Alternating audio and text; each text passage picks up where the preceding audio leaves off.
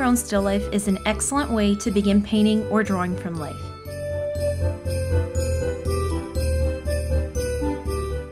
I like to use these kinds of push pins, and I just hold up the fabric or paper and push the pin right in.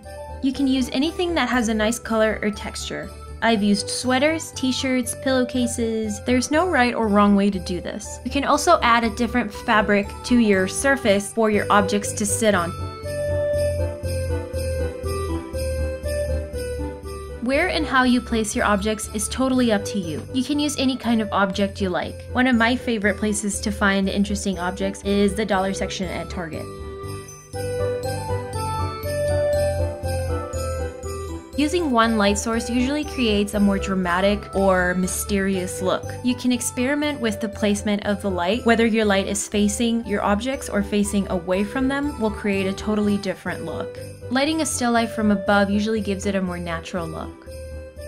Play around with the lighting to create an interesting composition, and don't be afraid to mess around with the placement of your objects. For a more subdued lighting effect, you can use 2 or more lighting sources.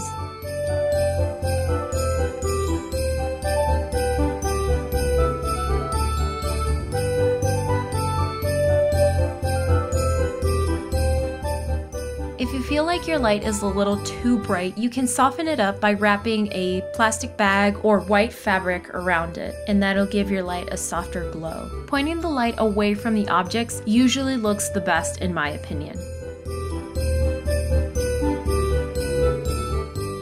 Once I've made the effort of setting up a still life, I usually like to take reference pictures to use for paintings or drawings in the future.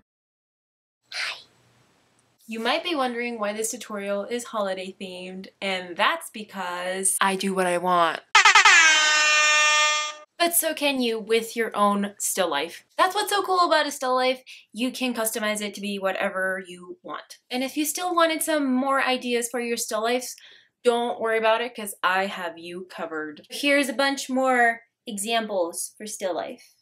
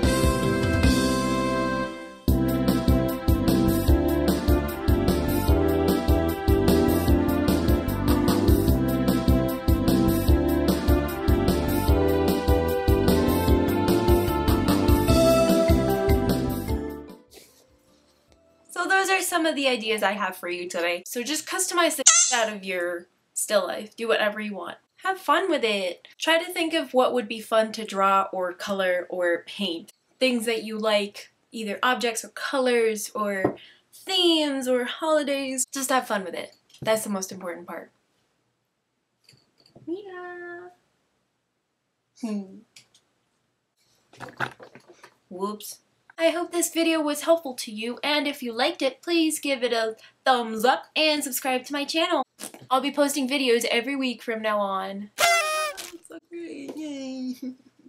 So yeah, share with your friends and let me know what you would like to see. If you have any suggestions, please let me know in the comments below.